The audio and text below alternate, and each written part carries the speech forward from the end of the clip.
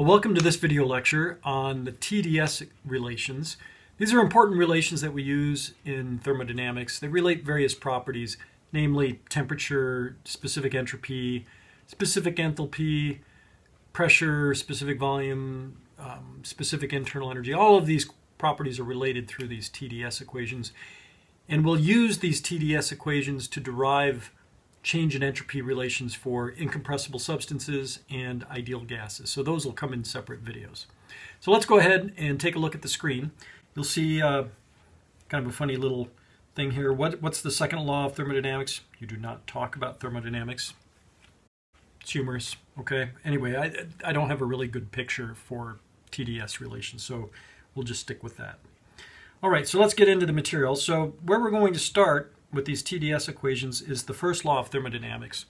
So I've written it here in terms of the specific total energy, the specific heat transfer into our system, and the specific work done by the system. So just our kind of standard first law for a system, but written in a per unit mass kind of expression. And what we're going to do is, first of all, we're going to say we're dealing with pure, simple, compressible systems. So a pure system is just one that has the same chemical makeup. We don't have to worry about chemical reactions. Simple compressible systems are ones where we don't have to worry about things like surface tension or kinetic and potential energy, things like that. So basically everything we've been dealing with in our introductory thermodynamics course has been focused on pure, simple, compressible systems. So with that in mind, we can rewrite the specific total energy as specific internal energy. So we're now at this point. And then what we're going to do is we're going to make use of Pdb work. So the work done by our system is going to be the Pdb work. So that's going to look like this. So we can expand that out.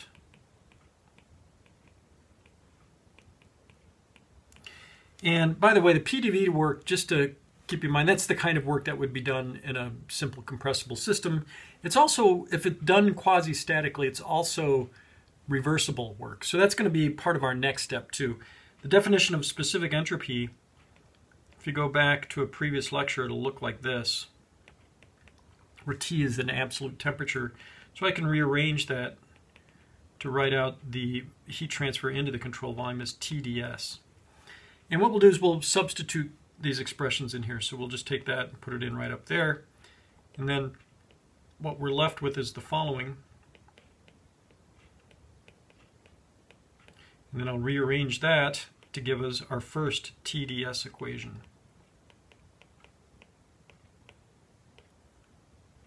So that's our first Tds equation. It just relates the properties of temperature, specific entropy, specific internal energy, pressure, and specific volume all together. And again, where it comes from is just the first law of thermodynamics.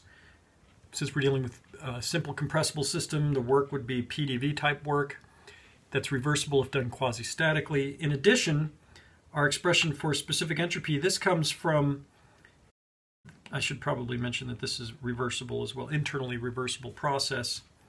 So we can just rearrange that. Since we're talking about a quasi-static internally reversible process, we can substitute that in here, do some rearranging, and we end up with that expression. Now, when you look at this, one thing I just want to highlight is, well, you know, actually let me save this for just a moment. Let's go ahead and go a little bit further. The next thing that we'll do is we're going to make use, we're going to rewrite this Tds equation in terms of the specific enthalpy. So remember that specific enthalpy, let me write it this way, H is equal to U plus PV. So if I do a dH, that's going to be du plus dPV, and then that can be expanded to be Pdv plus VdP. So I'm just writing the small change in specific enthalpy is equal to the small change in specific internal energy plus Pdv plus VdP. And then I can write du is then dH minus Pdv minus VdP. And then I can substitute that in right up in there, and then I'll get my second TDS equation. So that'll be, you'll see that the PdVs cancel out, and I'll end up with this. So that's our second form of the TDS equation. So there are two forms here. We'll make use of both of them when we derive our expressions for entropy change for an incompressible substance and an ideal gas. But one of the things I wanted to mention is that these are all properties in these equations, right? So temperature is a property, specific entropy, specific internal energy, P, specific volume, specific enthalpy. They're all properties.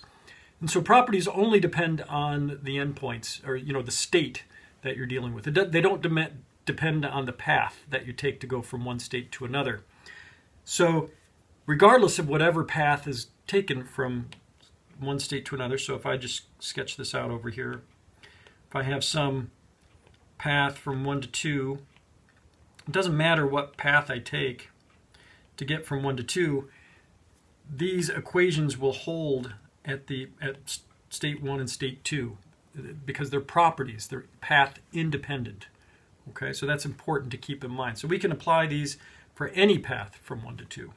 I think we're going to go ahead and end this video lecture here. What we'll do in the next one is we'll make use of these, the next video and then the one after that, we'll make use of these TDS equations to derive changes in specific entropy for an incompressible substance as well as an ideal gas.